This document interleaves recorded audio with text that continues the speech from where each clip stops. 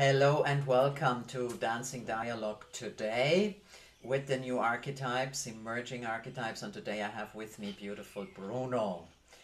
Welcome, Bruno. It's a delight to talk to you each time we come together. Each time I feel your spark, your love for Earth, for being in harmony with the processes that are actually here but that we often fail to see.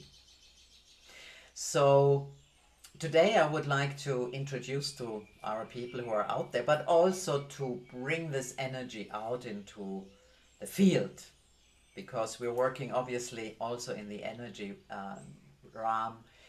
I would like you to tell us just a little bit about yourself. What brought you into this, I would say, fascinating and magical connection with Earth, with the processes that take us from nothing to abundance. Could you just give us a little idea what brought you here?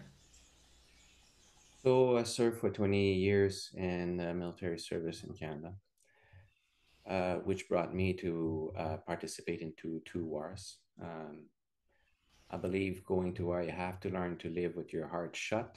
And that caused me over time to be both physically and mentally injured, which forced me to find my way out of the system because I could no longer serve under those circumstances, being so injured. So that led me on a path of having to find a way to recover and heal as best as I could, because really the options are very, very simple. Either you live or you die. So either you're on a path of healing or on a path of dying. I've seen enough of my comrades going on both paths, but not many have succeeded to go in full recovery after uh, going to war and be damaged by it. So we have been exposed to many pharmaceutical drugs. Um, it caused a lot of damage that needed to be repaired. And that inspired me to go back to the source as much as I could on Earth to find solutions. Doctors were not helping me enough to what I needed to recover. And the pharmaceutical industry was definitely not helping with their produce, the product they had to offer for what I needed to tackle. And in some cases was the reason why I was in such bad shape. So I had to find another way. And the other way was not quite obvious, because where do you go from there? You go, if you don't find what you're looking for at the local grocery store, you go to the pharmacy, and from there, it's pretty much it in the modern world in North America. Very few people that I know are very talented in finding the right plants outdoor to actually produce very, very solid results in terms of healing various amount of illness. And when it comes to psychological trauma, it even less people seem to be qualified in being competent at fixing people up correctly. At least that was my experience at the time and my limited views on the world based on my reality. And so I turned to nature, and I went to live from the city and sold my house, moved with my family to the country to try to get a second chance at healing. I knew intuitively that if I would be in a calmer environment where there are fewer people, so less people can represent a potential threat. So I could be more relaxed. And if I can be more relaxed, I might stand a chance to heal a little bit better. So from there, I've learned what medicine stopped taking from the common medical world, and then gradually turn to nature and start eating better. Became an expert at growing my own cannabis for medical purposes, and knowing all the ins and outs I needed to know in order to use that plant effectively to balance my system out and balance my mind out, so I can actually be able to be having a bit of a quality of life for a change, and be able to be rational again and be able to be present for my family, because when you're too absorbed in your problems, you're not there. No. But if you can be calm enough and appreciate your son kicking the ball with you, that was more valuable to me than spending time in anger and resentment towards what I felt was injury and trauma. Yes. And so the plant taught me a lot of things. The plants in general, actually, I would turn to various plants for various purposes. I tell people, when it comes down to it, you can call a potato medicine, Mhm. and here's why. Mhm. Let's put anybody in this scenario. Tomorrow you're starved to death and you got nothing else but a potato in front of you. Here's the thing: if you don't eat that potato, you're going to die.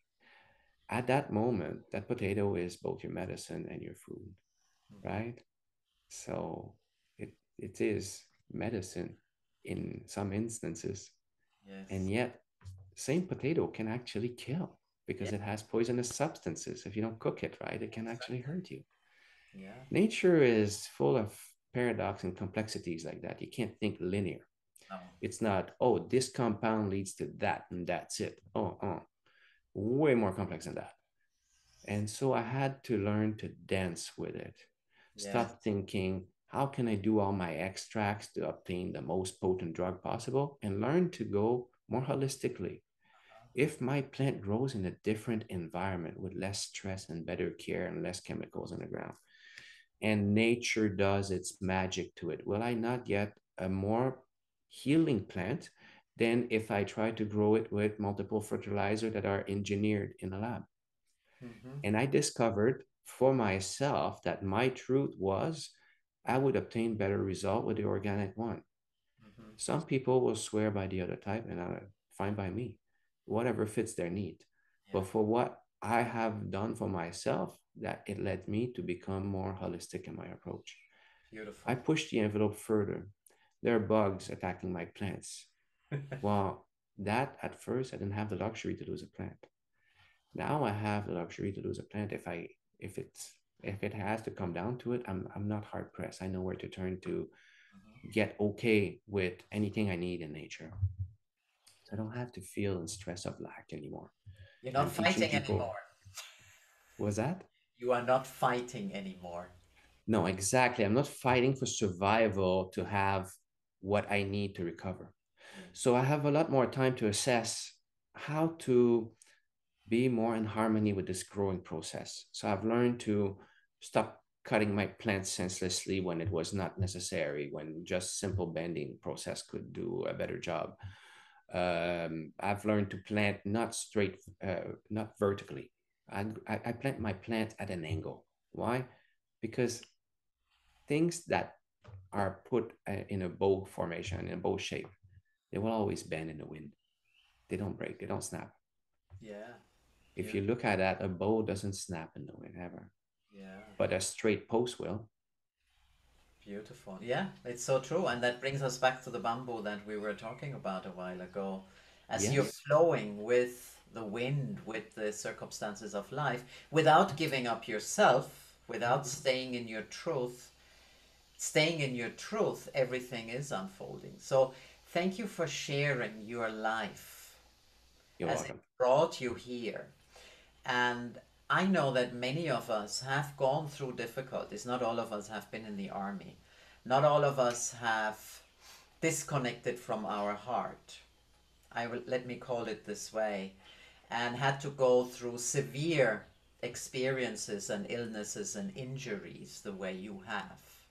And yet I know that the whole world, each individual, has been injured physically, mentally, emotionally by the world that we have been living in, by the ways that we used to think. And that's why you and I are so fascinated about nature. Now, I have no idea about farming. I love the earth. I'm totally connected. I live in harmony, but I can't plant. But I guess I'm going to learn this too. And so it's so beautiful how nature actually healed you. The cannabis, the way you started to stop fighting and resisting and allowed yourself to be in the harmony of the process of nature that is really far away from the logic that we grew up in. And yet, I want to say that Bruno was a magical person all his life. He awoke when he was a young child, and yet life took him in another direction so that you could come back and share with the world. And this is what Bruno is doing now. He's actually sharing with people how to come into that harmony with nature and to grow. What fascinates me a lot about you, and maybe you can just talk to this as well, is how you turn a horrible earth, a gravel, into an ecosystem, an abundance. How is that whole process of regenerative actually functioning? Everybody talks about regenerative. And while we know that we could have attacks from pests and whatever, but it's not the end of nature. Nature always comes back. Yes. And I would love you to share with us, how does nature come back? The gravel is also a state of war. It's nothing left. Mm. How did you bring it back to life, Bruno? I've used a very simple approach. Stop raking, right? There's nothing to rake, first of all. So why would I rake gravel? Uh, I, I applied a few grass seeds because I had nothing. I went to get my mulching machine and I spreaded some wood mulch. Why? Because that gives a good buffer for the moist content to stay underground and not evaporate to the surface too quickly. It keeps it level at a very specific percentage, and it is good absorbent when it rains. Then I went to approach a friend farmer in the area and asked for old hay, rotting hay if possible. But in this case, I had not rotting hay, but still past the point of being consumed by the animals.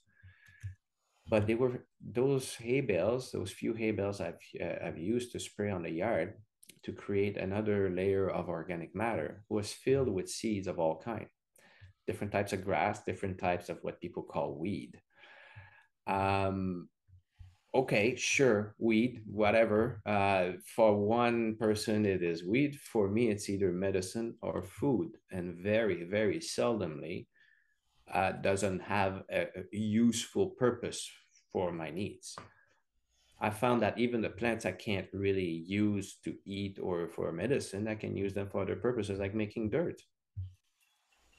You cut them down. You don't pull their roots off because you want to keep the organic little uh, organism in the soil having their little home intact. You don't want to create a tsunami every time you come by. Yes. But you can cut what's above and leave it on the ground, and it creates organic matter. It creates another buffer to protect from severe erosion or from the rain. And it also brings nutrients to the surface. Yes. So even when we think they're useless, but they're doing a function in nature, because otherwise than that, they wouldn't be there. Nature only supports what it needs to keep things in balance. So what am I to do a fight with chemical warfare to all those plants when I need the plants to be as natural as possible so I can heal as fast as possible? Because the plants I grew in my garden were feeding me back in my kitchen.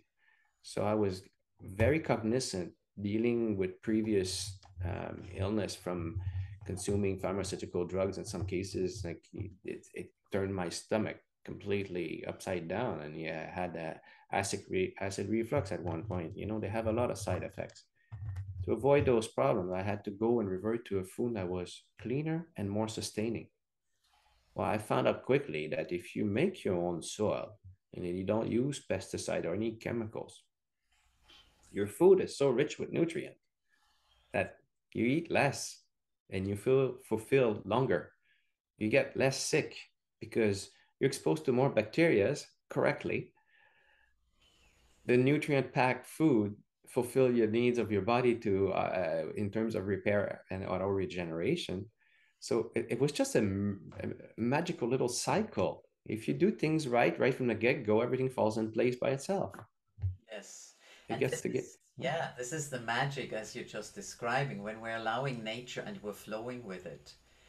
and we're starting to actually eat from it and use its medicine, it really changes our life It because we're does. starting to become, for me, health is the absence of sickness. I love that word vitality. And for me, you are a vitality shaman, a vitality advocate, as you are actually promoting and sharing with people how vitality is taking place in nature. Whether Yes. it's in a pot in your home with some kind of plant that you can eat, or whether it's in your front yard, or whether you have a little plantation where you cross, what you call that when you have different plants together, You hybridize. Oh, you do the companion planting. the companion planting and all of that. You are actually in that process of regeneration. And for me, this also has another very important part, because Bruno and I are also into the light work. We are also into the ascension, the awakening. And I feel we are often scared by death as the end, when really this death is just the beginning of something new. Yes. And you have shared this so beautifully. Even if you cut the grass and leave it there, you are giving the earth now the opportunity to regenerate and create something beautiful and new. Yes. And the same happens in our body when we do that. And that is really amazing. Now, I would like to add, I've pushed the envelope a bit further because the first year I applied grass seeds, some wood mulch. There was some leafy material from the trees as well. I have applied hay bales and I let nature start taking off. I followed the simple rule of a certain type of grass cycles being 60 days. I follow that basic rule 60 days, 2 months, right? Leave your grass alone for 2 months before you cut the first time. And I did that, and it brought more organic matter to the surface as a result. More plant seeds were disseminated around, and it filled up the holes pretty quickly. When a weed is done working, bringing the nutrient to the surface in one area, it migrates on its own. So you don't even need to wage war on it. The following year, I introduced livestock. I introduced chicken to do it holistically so they don't destroy what I was trying to build. I had to make them graze there very short periods of time and move them very quickly to the next patch over. So I had a fence that I would install and I would section my yard in little sectors.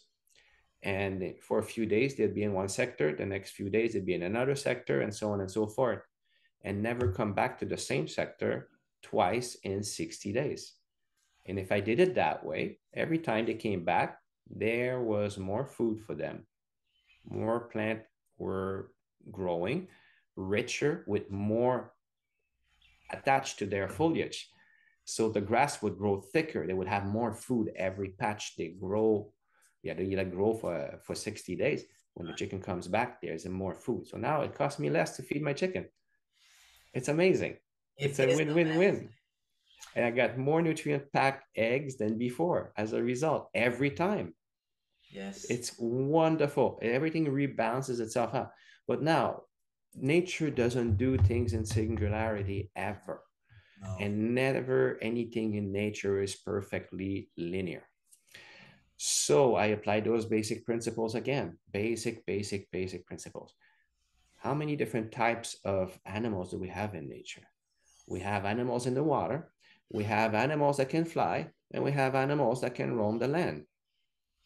Well, there must be a reason for that, and Yes. there must be a use for that.